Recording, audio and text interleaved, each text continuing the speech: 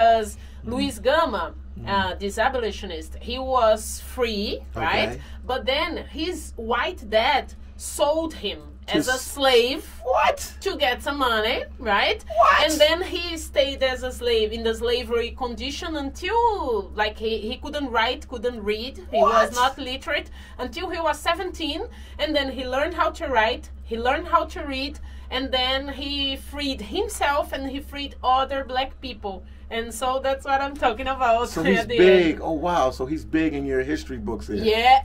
In our history book, not exactly, because who writes the history books? Well, you know what I mean? Some people live in paycheck to paycheck, but here I see in Brazil and these other countries I visit, you guys are so happy and welcoming and friendly, and you live life to the fullest. So it's a lot to be learned. Yeah. From coming here to Brazil, a lot to be learned. I think it came from the times of slavery, right? Because although our people were kidnapped, were brought, you know, like in a ship, like in the bottom of the ship, and if you got sick, they threw out in the ocean, right? Probably you've heard the story, right? Stories, yeah. So although all these were still smiling, so it shows, right, our resilience. Resilience, exactly. In the face of adversity, Exactly.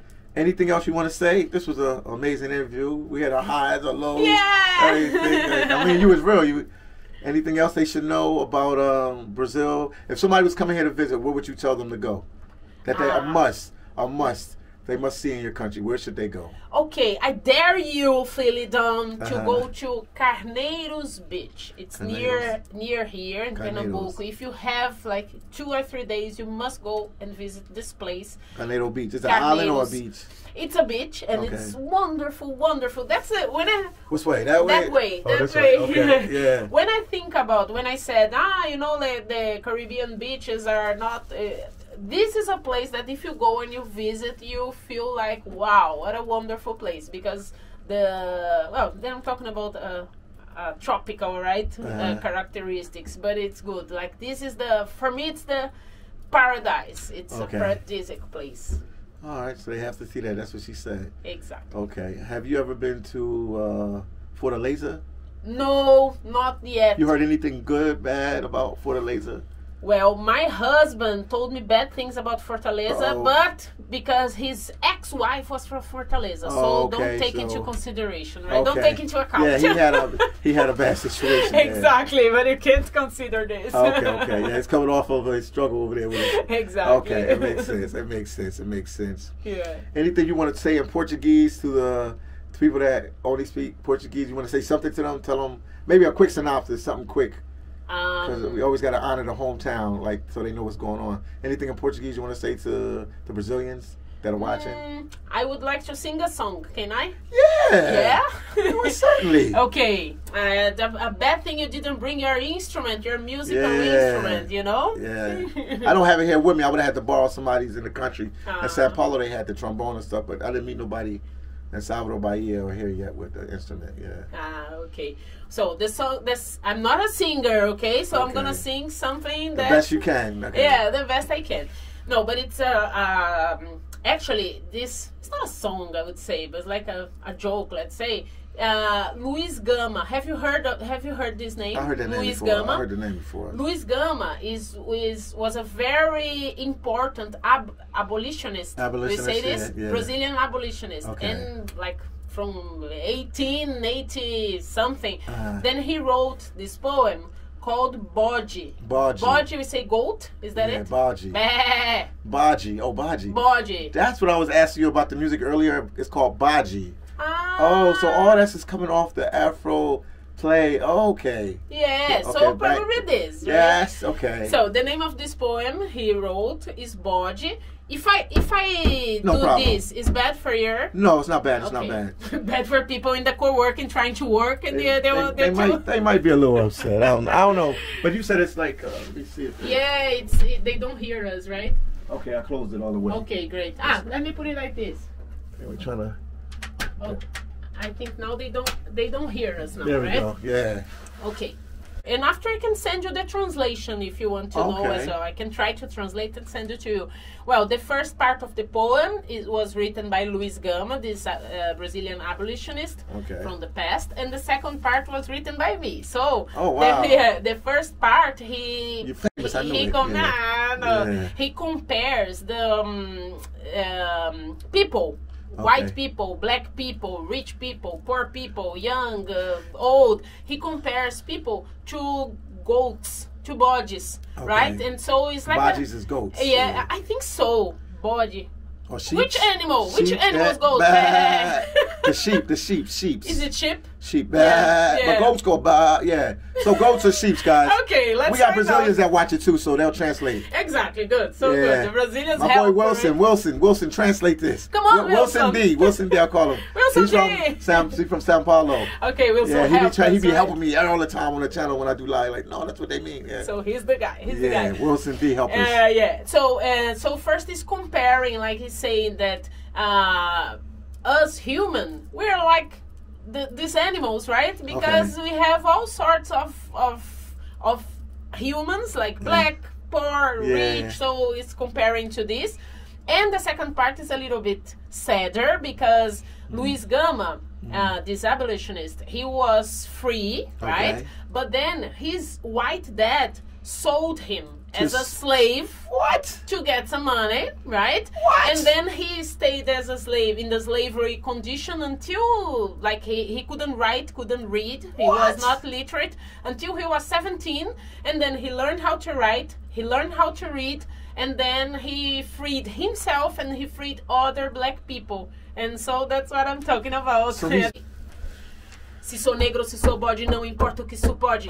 Bode há de toda casta, pois a espécie é muito vasta. É muito vasta. Há cinzentos, arrajados, baios, pampas e malhados, bodes pretos, bodes brancos. Sejamos todos francos, uns plebeus, outros nobres. Tem os bodes ricos e tem os bodes pobres. E bode classe média, tem, hein? É comédia ou tragédia? Bodes sábios, importantes, mas também tem os bodes tratantes. No Brasil, de hoje e de antes, andam de terno elegantes. Aqui nessa boa terra amarram todos, tudo berra, tudo berra, tudo bé. Haja paz, haja alegria, folgue e brinque a bodaria.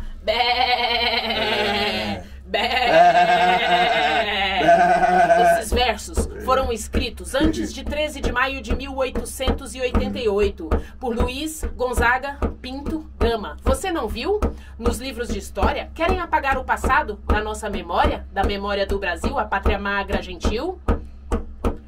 Luiz Gama, escritor, jornalista. Ele era um rábula e abolicionista. Se você não conhece a palavra rábula, pode procurar no Pai dos Burros. Luiz Gama foi mantido como escravo pelo próprio pai branco, ainda criança. Imagine carregar essa triste lembrança. Permaneceu analfabeta até os 17 anos de idade, quando conquistou a sua própria liberdade. Virou advogado, libertou outros pretos, mas infelizmente até hoje ainda vivemos nos guetos. A mãe de Luiz Gama, Luísa Marim, mulher negra, liberta muçulmana. Ela é personagem do livro da Ana, um defeito de cor de Ana Maria Gonçalves, minha prima, por quem tenho muito amor. Os direitos dessa obra audiovisual foram vendidas para a Globo, vai ser uma série sensacional. Luísa Marim no protagonismo, que tem um papelzinho para mim, respeitando o colorismo. Meu nome é Brenda.ligia, eu não sou do hall das MCs, sou apenas mais uma mulher negra fazendo o papel de uma simples atriz. So he's big. Oh wow! So he's big in your history books. There. Yeah, in our history book, not exactly, because who writes the history books? White people. Yeah. So guess if they gave Luiz Gama the importance? One sentence. Luiz Gama was a slave. Yes. Freed himself. Next. You know what? Exactly. You know what, Philly? In Brazilian, in history Brazilian class, like we know, Brazil was discovered in 1500. Discovered. You can't What discover about place. Indians, the natives that was here were already. discovered by who? By the white people, by the Portuguese. But what about before that? So that's the story we get from history books, and then we have to change, right? Yeah. And actually, you American people in our history book, it's saying that the Amazon is like the world. The Amazon is ours, Philly. Okay. Don't come and get our Amazon, man. Okay, we won't. I won't. Please I mean, don't. I don't have no power in the politics right there. No, but it's a fact, right? Like, Yeah. like they're starting to change the narrative, so it's important to have the correct way of the telling. story and everything like that. Yeah. So do you? Because this is like embarrassing. I don't even know. We got to connect more to Brazilians and the African Americans in the States and Canadians. Offhand, I bet you if you ask the average African American in the States, a Brazilian abolitionist or a historical figure, African, we couldn't even tell you offhand. Really? Do you know any of ours, like a Martin Luther King, Malcolm X? You heard any of them? Wow, the gap is so spread away between us. Yeah. Damn. Yeah. Yeah, like Martin Luther King, that's like a major, like he's like the top. Martin. Oh, okay, you know Martin okay, Luther. okay. No, it is understood now. Martin, Mandela, all this we know about this. Okay. But Brazilian, I don't know nobody. And I had a Brazilian history class in college. No, but it taught me about we don't know. So of course other countries. I feel bad. I don't know. Wow. Yeah. But I was in Sao Paulo and I went to a friend of mine was taking me. She took me. Where did she take me? She took me to like an African museum there. Yeah. And I was going to record these people dancing, doing the Afro dances, the Brazilian Afro dances, like capoeira and other different forms of dances. But it was closed. But it was a library there, and it had pictures of all these famous Brazilians on the wall. I almost cried. I told her, I don't know who none of these people are. I don't know who they are. And I'm like big on history, and I didn't know none of them. She's like, well, I could tell you so you know. Like, so he probably was on that wall. I'm sure he was on that wall. It was but don't feel bad because Brazilians don't know about him. So how could you? You know, like that's we need to change this somehow. Stress the history. Orally. So it's important that you're doing this because someone who is following your channel is gonna know. Oh, I've heard about this. Yeah, so now they heard because you gave them. Say the guy's name again, because now they'll Google. Luis Gama. Send me when you send me the WhatsApp. Send me his name and his information. Okay, great. So they know about him too. I'll send you all this. All right, we got to do this again. Yeah, I loved this, really. Yeah, it was a great conversation. I loved it. Yeah. Anything else you want to say? Anything else you want to say today? Or you? Well, I think I've said enough. I just want to say that if we are here, if you're now watching this very nice gentleman's channel, right? You must celebrate because we're alive, right? Yes. Only here in Brazil, more than 600,000 people died after COVID, right?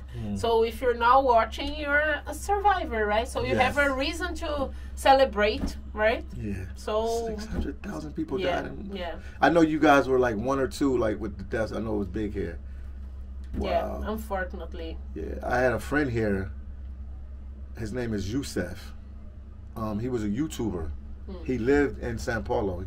He died from COVID here. Yeah, many people. Yeah, and he was like ripped. I couldn't, like he's a health buff. I couldn't understand like that. Because when you're thinking like an old lady, an old man, like okay, their body's not strong. It's a strong, with comorbidity, right? Yeah. But this guy like in his 40s, ripped, stomach ripped. I'm like, wow. Yeah, man. Yeah. Anyway, but let's wait, hope for better days, right? Better days coming, man. Yeah. Starting on Sunday because we have elections. So that's what you need to end it with. We don't want a racist president anymore, so we want a better Brazil for next generation, future generations. And not to play devil's advocate, don't beat me up when I say this part. No, they said, I know Luna, they said that the one thing out of people always heard about, and I went to one of his, I'm going to sing you the video. I went to one of his rallies, and he was actually there. I got him recorded on the camera, like I videotaped Luna. I'm going to send it to you. That's nice. People were saying, people that are against him are saying that he went to jail. What did he go to jail for? He went to jail. He was Mandela went to jail. Okay. Jesus Christ went to jail. So he wasn't really doing the wrong. Where did he go? Where did they? Because I want to hear what you said. Because I know you support him. What did he go to jail? What did he go to jail for? He went to jail because they didn't want to run the risk of the opposition, let's say. They didn't want to have the risk that people would vote for him, because he would win if he was free. So they found a way a loophole, yeah, like how you do in the States. They find something, they dig up stuff on you, and they find something you're doing wrong, and that's how they got him. Exactly. They put him to jail, and it's so because after this, they proved already that he was innocent, right? There is nothing against him. Okay. But then, like these people, because they are fake news factory, right? Yeah, that's why I was asking you. Yeah, because they said that he was corrupt. He took some money, bribes, and people were telling me that in Sao Paulo, people that were against him in Sao Paulo were saying that he was taking money and stuff like. So I want to hear it from somebody that's a supporter, because I know it's always two sides to every story. Exactly. See, now, okay, they wanted him. What we call it in the United States is they wanted him out of the way. So they got him on some kind of false charge, or at least the lawyers are so good now that they can put you in jail for something and have you tied up for something you didn't do, until your lawyers have to fight and go to court and then like prove, look, that's not him, look, that's not him.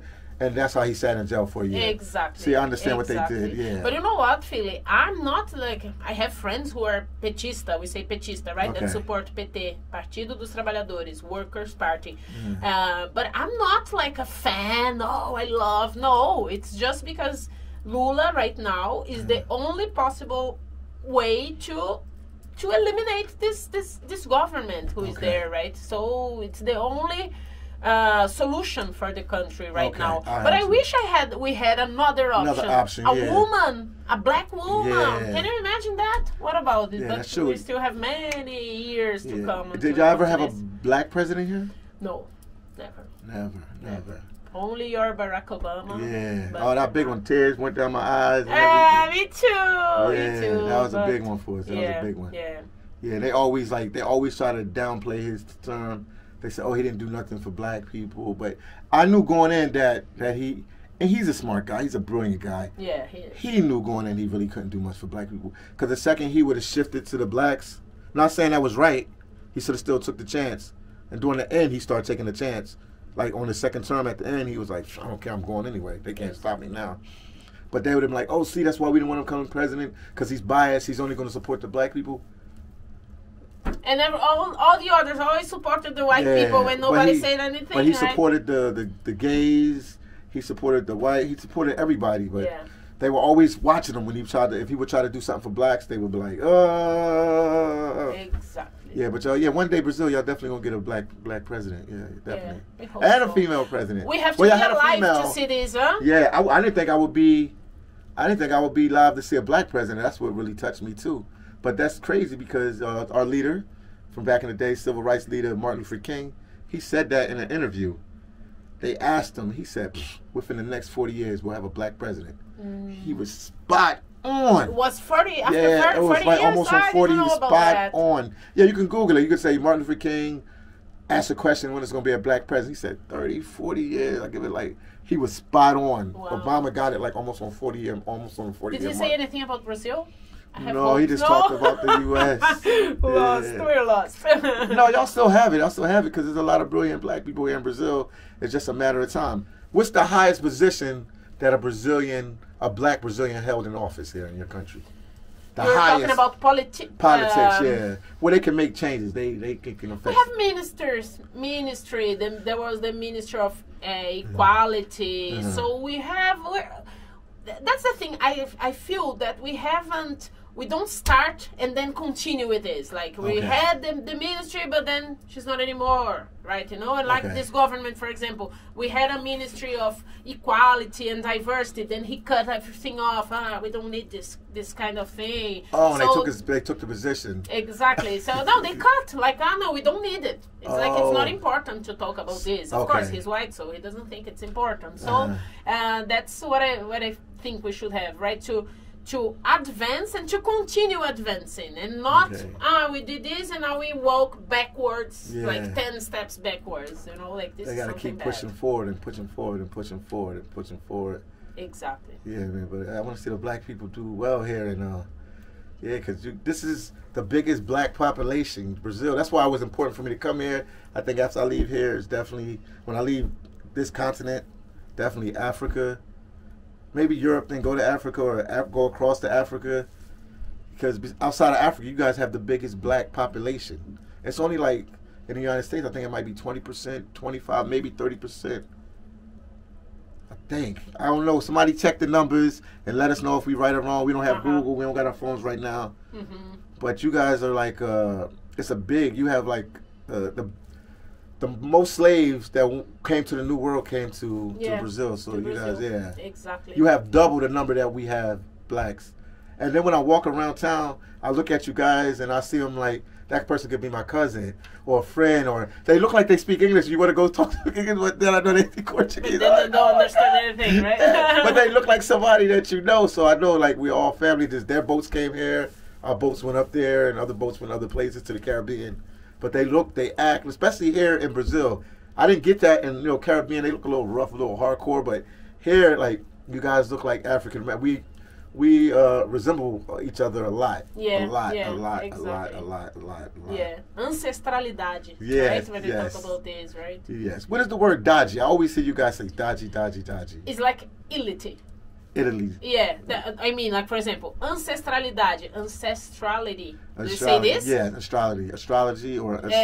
for example, dade, felicidade, happiness. Fragilidade, fragility. Okay. So that's what dade is for. It's like to make a substantive. Okay, like distinct word. Because I always say everywhere I go, daji.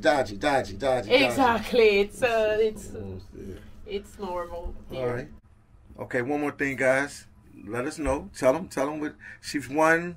I'll let you tell them. It's better for you to tell. Okay. Yeah. Well, I had to say, right, because when it's something good, we have to share as well. I'm an actress, but as a director, one of my short films called Contrast, it's available online. After I can send you the link. Send me everything. Send it in the description. Send it to me. I'll put it in the description too. So great. So people can watch it. Yeah, they're gonna watch it. That's great. Oh, they're nosy. They're nosy people. They'll watch everything. They're gonna Instagram you. Some of them are some of them live in Hollywood. They're like screenwriters and stuff. They might hire me. They might need you for a movie or something like Why that. Why not? That's great. I have one good friend, man, in Long Beach, California. I'm gonna send her your WhatsApp. She writes scripts for movies, that's movie scripts. Nice. So she always needs, or she might put you on one of her films. That's great. Because she has a fascination. She has a fascination with Brazil. That's great. So, yeah. That's great. So just introduce to me. So this short film I made, I directed, scripted, I performed as well, called Contrast. I made this in 2020, and then I won the Diaspora Prize. The Diaspora Prize in Silicon Valley African Film Festival in the United States. California, man. The Bay Area. Yeah. And I was very happy with this prize. And there is one other short film I made called Ile. Do you know what Ile means? Homeland. Homeland, is a name in Yoruba, in African Yoruba. dialect. Yeah. Oh, Yoruba, Nigerian. Okay. Yeah. And then this Homeland called Ile, it's a vertical movie, like made for mobile phones platform, because it's not the horizontal we're used to.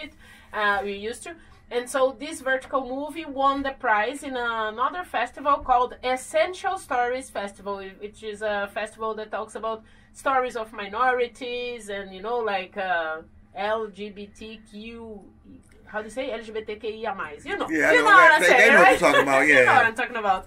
Anyway, so I have already 2 prizes. Maybe I'll have a next one soon. That's all right. All right. That's it, brother. All right, then.